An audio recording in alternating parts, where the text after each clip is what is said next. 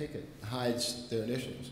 So you see their stamp on the back, but somewhere in a tree or somewhere else on that art, no matter what it is in Wendell, August, they're putting their identification on the piece, the particular artisan that did it.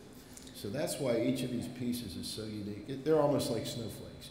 The hand, if you look at the edge, no two edges are hammered the same.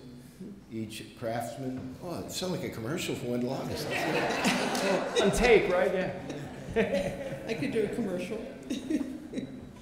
Thank you all so much for coming. Thank all of you for coming and for your participation. Bob, thank you so much. It goes without saying. Bill, thank you for your moderation. Amy, thank you. And it's an incredible story. It is an incredible company. I have a lot of things to go home and find stamps and initials on. But thank you so much for being here, and I hope you'll all join us in the back. Thank you.